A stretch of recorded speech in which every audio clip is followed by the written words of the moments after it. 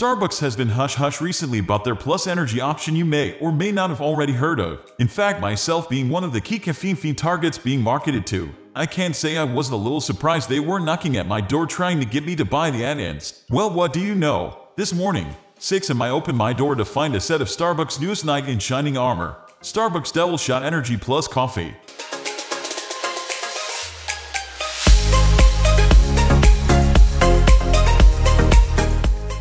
Starbucks DoubleShot Energy Plus Coffee 21st Century Milk Man? What a way to start the morning. Lovely Day by Bill Withers instantly popped into my head. Childhood memories of Folgers commercials burning in mine, and a realization that the former concept of having a milkman deliver milk every morning comes nowhere close to fresh delivered cans of extra caffeinated coffee. Asterisk crack asterisk goes the tab. Pressure furiously releasing from the Energy Standard 50 Nos can, condensation dripping down the side. Is this all just a dream? Starbucks with its robber baron style can't possibly create something that gets me excited again, can it? Snap out of it. There's no holding back now. Swish, gulp, and down the hatch.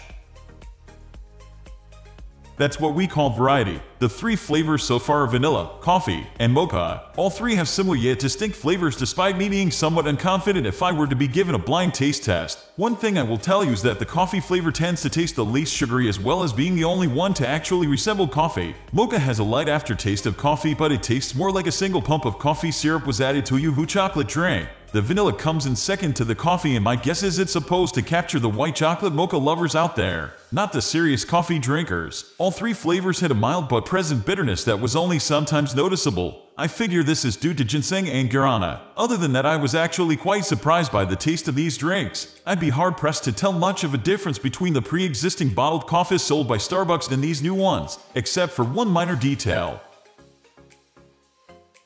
Even coffee needs a pick-me-up. The ingredients on these cans are nothing short of amazing, for a coffee at least. Per 15 FL Oz, there is 1800 of taurine, 450 of L-carnitine, 108 of inositol, also known as bait, 325 of ginseng, and 90 of guarana. In fact, that list is quite good for any energy drink. Oftentimes the amount of ginseng is negligible in guarana, which works better than caffeine, and hydrous is forgotten. This drink spared neither.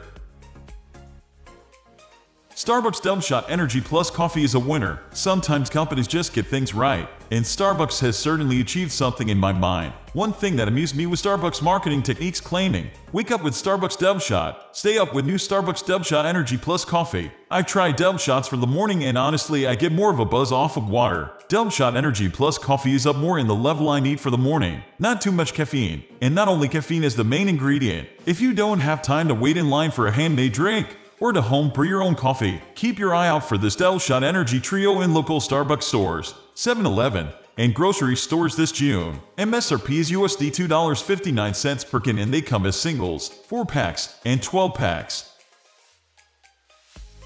We are going to end this video right away. If you have any query or information to share, please leave a comment below. Thanks for watching.